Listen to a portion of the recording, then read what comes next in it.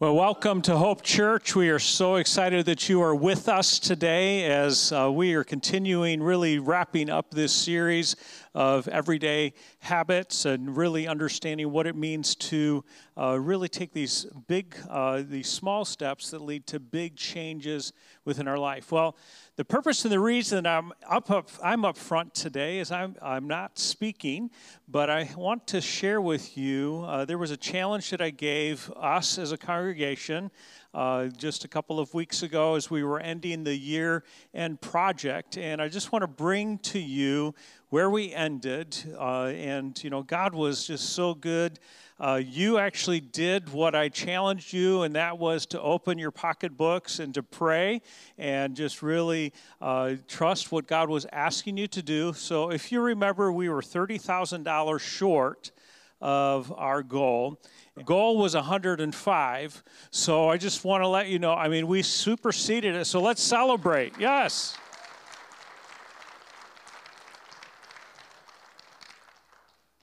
One of the things that is just so humbling is to be able to stand in front of a congregation that I've really grown to love and to recognize and realize that your obedience just continues to humble me. Your obedience to Christ and to what He is calling us to do as a church just humbles me. I had the opportunity this last week to be with several of the largest churches, the pastors in the missionary denomination, and to be able to celebrate with them what God is doing here at Hope Church is just nothing more than just humbling, because God is on the move here, and He just continues to open doors for us. Lives are being transformed. We see people who are taking steps of obedience, and you are a part of it, and I am so thankful to be a part of this church, Hope Missionary Church. Oh, it's such a privilege to be able to be up here. Like Mark said, thank you for your gratitude. Thank you for the chance we have to be here to share. And thank you for your humility, your willing hearts, and your gratitude. It's awesome to serve as a pastor here. I just want to say that. So we're wrapping up. Start small. We're 6 weeks into 2024, and maybe I don't need to ask, but 6 weeks in, is there if any of you guys have found a good rhythm, a good habit, a resolution that you've stuck with? Is there anybody that's stuck with it for 6 weeks so far? I see maybe one or two hands. Well, good job. Now, what about, maybe this one will be a better response. How many of you haven't even thought about that thing? If you made a resolution or you had a plan for 2024, how many of you haven't even thought about it in about a month at least? That's kind of where I am too. It's been a good while. It's amazing how quickly some of those things, it can turn from the attitude of, well, I'm going to start this today. I'm going to start this today. And then it switches to, I think I'm going to try that tomorrow. And then pretty quickly it can turn from that to, that'd be nice to do someday. Someday down the road, that'd be nice to add that in. I think the hard part about any new habit is it's not automatic. It can be simple, but it can be really, really difficult to put into practice. And there are some books out there that they make it seem like it's about the easiest thing to do. We have, the 21-day weight loss kickstart. Man, it's just that simple. 21 days, you're on your way. There's a 3-week miracle. That's all it takes, 3 weeks. There's 2 weeks to self-love. There's have a new kid by Friday. I'll say there's some good principles in that book, but they didn't stop there either. They went to have a new teenager by Friday. And they said, have a new you by Friday. They thought, we got something good here.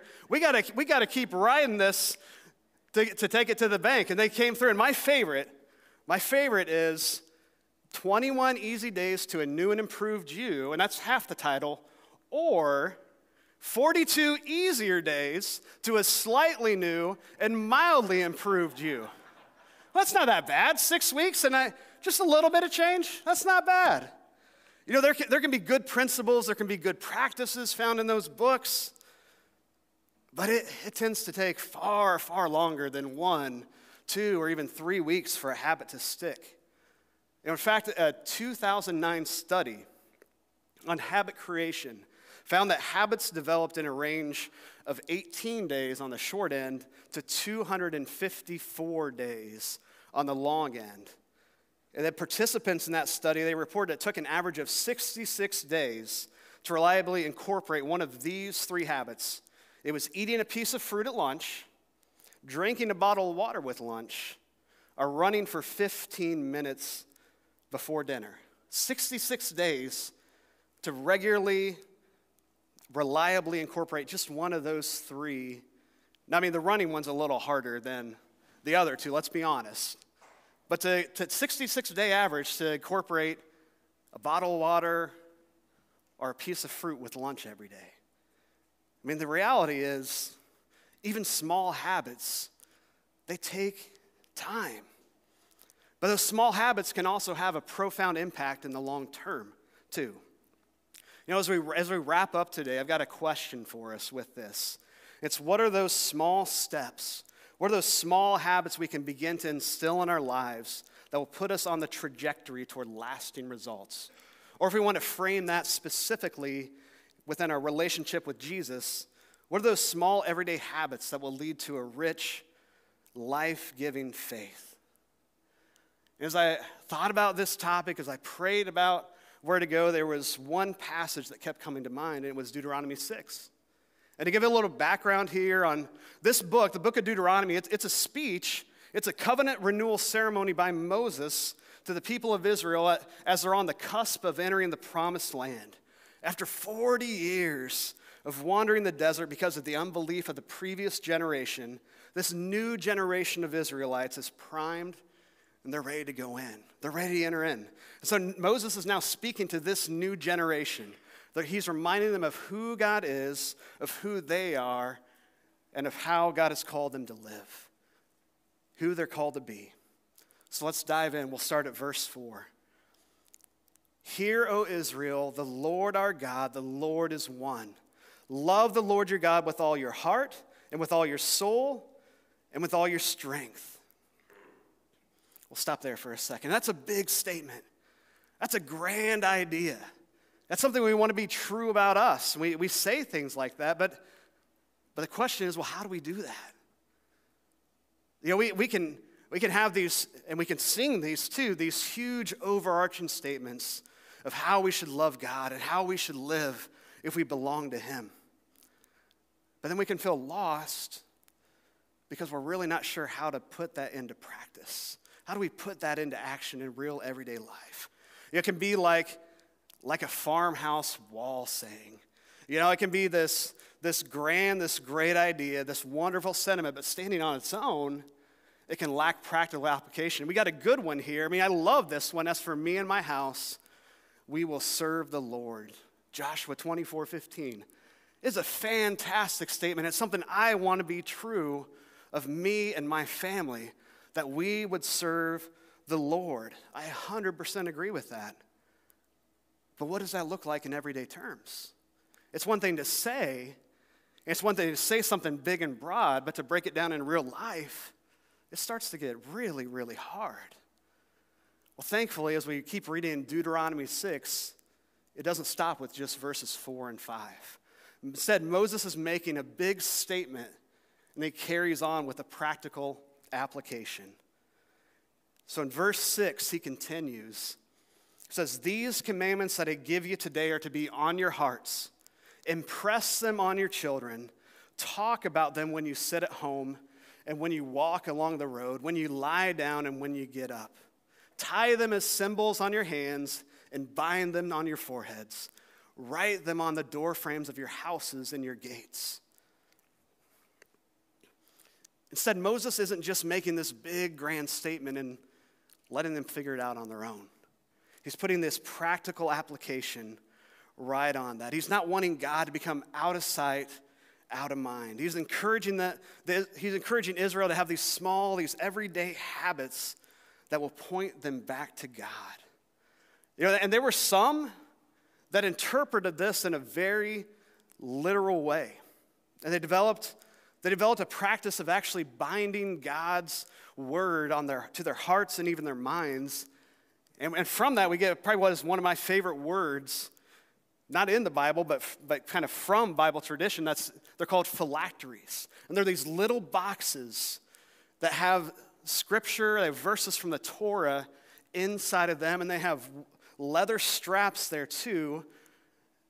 And individuals can wrap those around and hold it right on their forehead and bind it to their arm so it's right here on their arm and next to their heart too, as a very physical, a very real reminder to obey God, to obey His word. And they set these reminders before them. And I'm not saying we should specifically do this habit, but a practice like this, where we create something that's every day, this small habit instilled into daily life.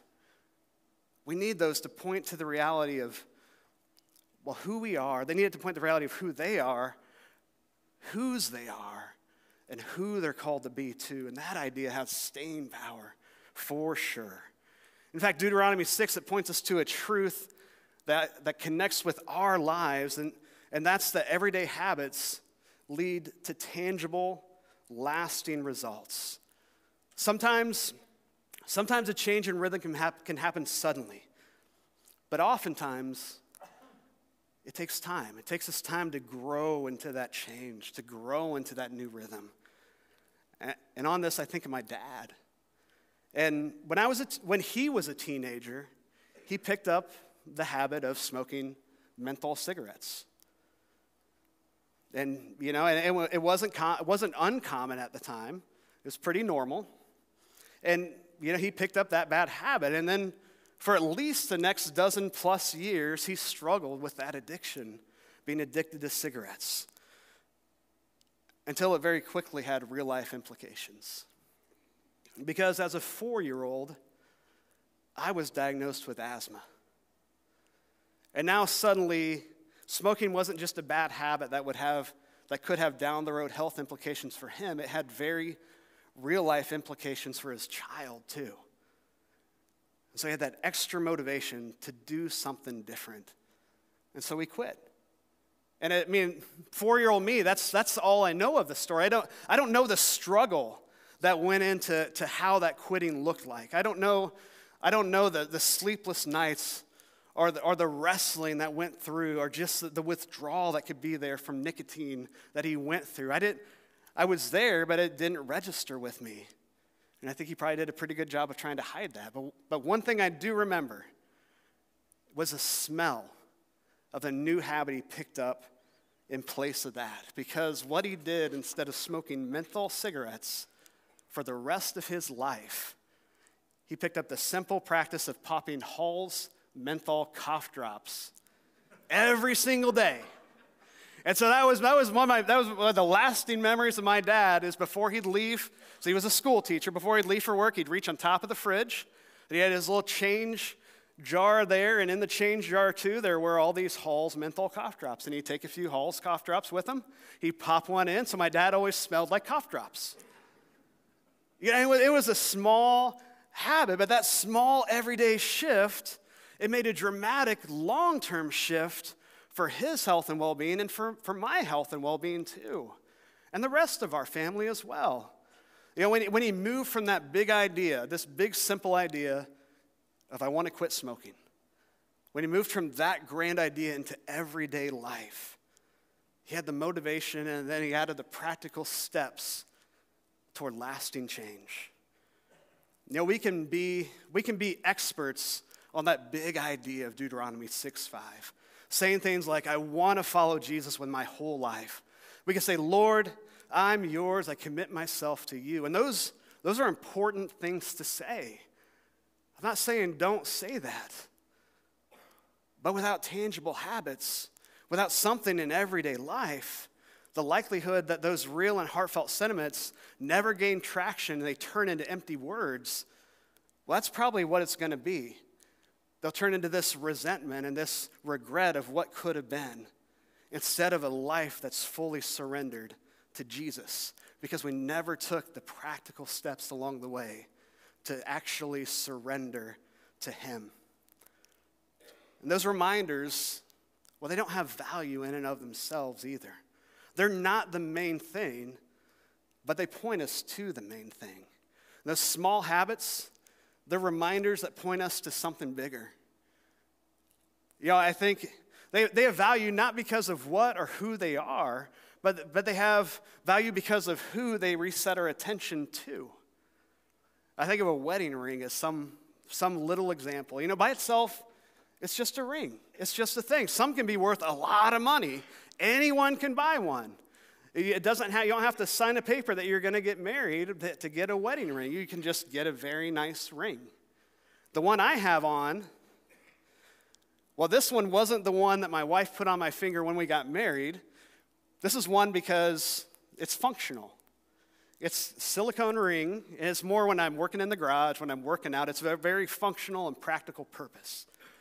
And by itself, well, it's not worth much of anything. It was probably just a couple of bucks.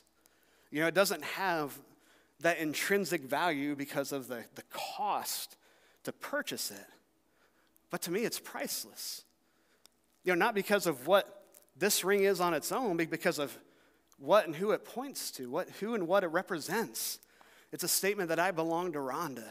It's a statement and a reminder of the commitment I made to her, of the vows we took. It's a reminder that there's someone that's counting on me. And it becomes a big deal because of who it points me to. And that's what the value of these everyday reminders, that's what the value they have. It's found not in what they are, but in who they point us to. So what habit, what small habit of the heart can you place in your daily life that in small ways it can start to reorient your mindset, reset your eyes, reset your focus onto Jesus? I have a friend who sets an alarm for 10:02 every morning. He sets it for 10:02 every morning to remind him to pray Luke 10:2. Luke 10:2 reads, "The harvest is plentiful, but the workers are few. Ask the Lord of the harvest, therefore, to send out workers into his harvest field." That alarm, it resets his focus from whatever he's doing, whatever he's about in that moment, and puts it squarely back onto God's desire that all people and all nations would come to know him. It reminds him to pray.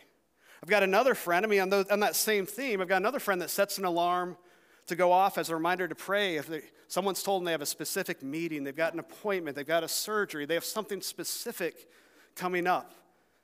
And so he says, I don't want to forget to pray for him when that thing comes up. So I'm going to set a reminder on my phone to go off then. And I don't think he would call it a habit of intercessory prayer, but that's exactly what it is. He's reminding himself in that moment to step in and to pray on behalf of that person, to take that request to God. And that's a big deal.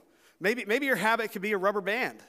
Maybe it could be a reminder that you're God's, that you're loved by him. It could be a bracelet instead of something like a rubber band. Or it could even be a reminder in itself of a habit, of an action you're trying to instill, or something you're trying to stop. It could be that simple reminder like that. Journaling can be an incredible habit too, to reflect on where God is showing up, to pray each and every day through that, and then to look back and to see what God has done and to see how God has been faithful. Spending time in God's Word is obviously another one. Getting into your Bible and studying. And I'm working through with a group of guys on Wednesday nights the book of Ephesians. We're having an awesome time in that class. And I've been so enriched getting to be there and be part of that discussion too. But on the first night, I told them, there's going to be times when you dive into God's Word, when you get into your Bible, and they are so life-giving. There are going to be times where it's like the words jump off the page and connect right to your heart. But there are also going to be times where you can read and you can feel like you're just going through the motions. You read and you're not sure in the moment how that really resonates. But even if that's the case, the important part in the long run is getting back to God's word time and time again. It's putting in the reps. It's developing that habit. And that habit in the long run of seeking out God through his word, it's going to pay off immensely as you just grow in an understanding of who he is, of who he's called you to be, of what he's like. That happens over time. It doesn't happen in an instant. Or maybe that habit's not something to add. Maybe it's something to cut away. Maybe it's something to stop. Something to cut out to create space for silence. Maybe it's something to cut out to create space for Sabbath, to truly rest and not always be on the go, go, go. We're also getting ready to step into this season of the church we've traditionally celebrated as Lent. You know, my church didn't really celebrate Lent that much growing up. All I knew was my Catholic friends, suddenly they gave up chocolate, or they had to eat fish on Friday. They had to do these different things, and I wasn't sure what it was about. But as I got to see and got to discover what Lent was truly about, I learned that it's a season, it's intended to be a season of prayer and fasting, of turning our eyes daily onto Jesus, of turning our rhythms daily onto Jesus. It's preparing for Good Friday, preparing for when Jesus was crucified, and preparing for Easter Sunday as we celebrate the resurrection. What if you decided to fast in a small way? It could be that cutting out chocolate. It could be social media. It could be from TV. It could be from your phone. What if maybe it could be one meal a week? Maybe it could be a practice like to call now can be a health fad of intermittent fasting. But what if you took to some way fasting from something between now and Easter? And it's not just about the fasting, though. It's not just about what you're cutting out. It's about when you're longing for that thing, when you want that thing, that's a moment to turn your attention to Jesus and to rely on him. It's an opportunity to look to him instead of indulging in what your mind or your body wants. So we're 6 weeks into 2024. Maybe you're no closer to something new you wanted to add than when January 1st rolled around. But we're also 7 weeks from now till Easter Sunday. And I know as we talk about habits, I said at the beginning, well, there's a 66-day average, and I know that 49 is not the same as 66, but 49, it's starting to get pretty doggone close to 66. So what if for the next 7 weeks, what would life look like if for the next 7 weeks you committed daily to incorporating one new, simple, small thing that turned your attention back to God? What would be different? How would life be changed between now and then? Because in one small way, you've been shifting everything back to God. I bet it'd be a big deal and a big difference in the long run. At the bottom of your notes sheet, there's a spot under the heading of the next 7 weeks. And it says, between now and Easter, I will seek to grow closer to Jesus through the small habit of blank. I'd encourage you to write down at some point today one simple, small practice that you'll instill or you'll make more regular in your life as a means to growing closer to Jesus. Try a small practice. Try even a small sacrifice, even fasting for one thing between now and Easter. Try it for the next 49 days and watch it grow into a lasting habit that fosters a rich and deeper and life-giving faith in Jesus. Let's pray, church. Lord, thank you. Thank you for how you are the one who never abandons us.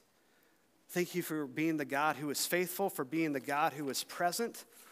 Lord, as we look into what to add to step closer to you, it's not something we do on our own strength. It's not something we do in our own ability. It's something we're relying on you for.